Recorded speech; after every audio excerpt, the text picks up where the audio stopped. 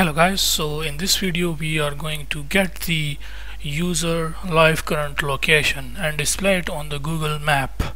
So for that purpose, first of all we have to add the permission. That is, we will ask the user that the app will get your current location. So you can add this permission underscore handler object in order to install the permission handler in our Flutter project. Then once it is added successfully, the next thing is go to the Android app src main android manifest.xml, and here we will add first the location permission. So you can simply add user permission android.permission dot access find location access underscore find location quotes. Here on the main dot we can implement asking the permission from user by saying permission dot location when in use dot is denied. If the permission is denied, we will ask for the permission. So we can say value of the permission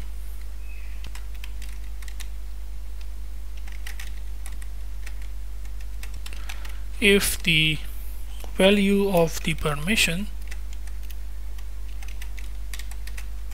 is true. If it is true, what it means if it is true? If it is true, it means that if the permission is denied, if it is true, then ask for the permission. So let's ask dot location when in use dot request. So this is how we ask the permission for location. Now the next thing is let's get the location, the current location of user.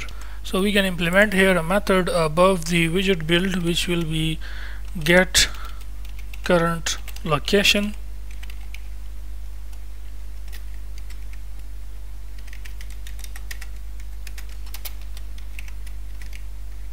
and then in order to get location of the user we need to use the geolocator package. So we can say geolocator, add this one, then click pub get.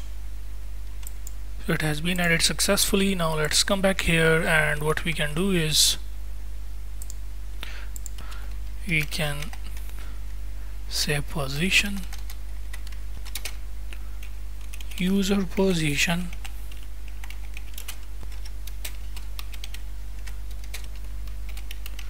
geolocator dot get current position desired accuracy, and it will be location accuracy dot best for navigation. Or you can proceed with other options, like it has multiple high, low, medium, reduced.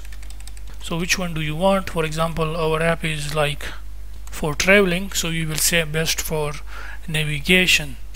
Let's create instance of the position by the name position current position of user, and then we can assign the user position to it. Now in order to display the position on the Google map, we need the location in form of geographic coordinates, which means latitude and longitude. So for that purpose we can say latlang, and we can give it name as user latlang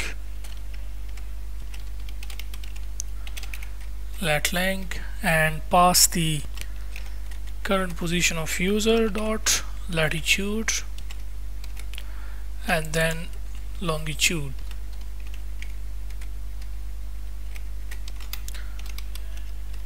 Camera position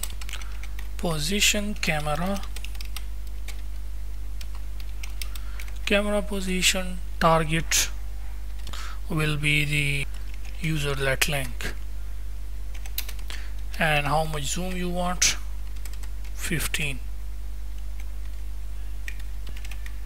Then using the controller Google map we can animate camera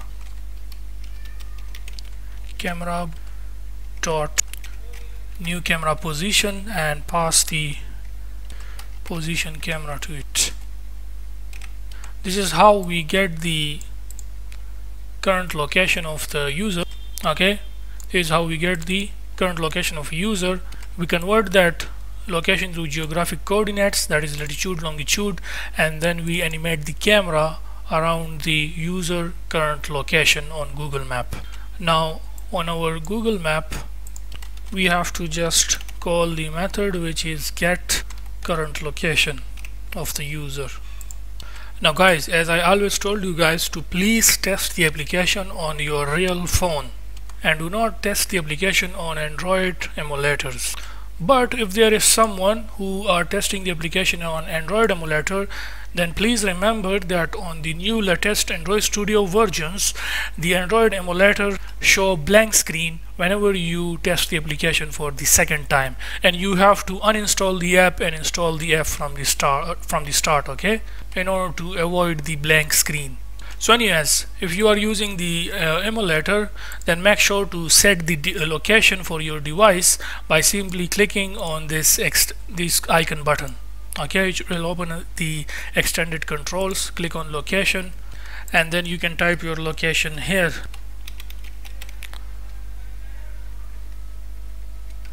So I will choose my location. Okay, then select that. Once you choose the location, set location. So the location of your device is set now. Now let's install the app on the phone. Guys, if you get this error which tell you that ext.kotlin version, it simply means you have to click on this link. It will show you this link. Click on it and it will open the Kotlin site. The official Kotlin site it will open, and then what you need to do is, if you scroll here on this page, Kotlin releases, it will show you the latest Kotlin version. Just copy this latest new version of Kotlin, come back to your project, Android, and inside the Android you will see this settings.gradle, and inside the settings.gradle you will see this plugin and this one which says organization.JetBrains Kotlin Android, this one. Make sure to change this version to the latest one, just like this. Okay, just the Kotlin version, new version you have to paste here, and once you do that you can install the app on your phone.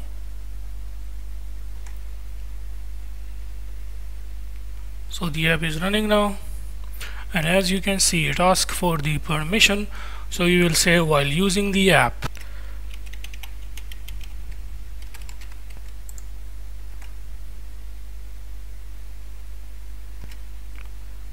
So as you can see, it gets the current location of the user.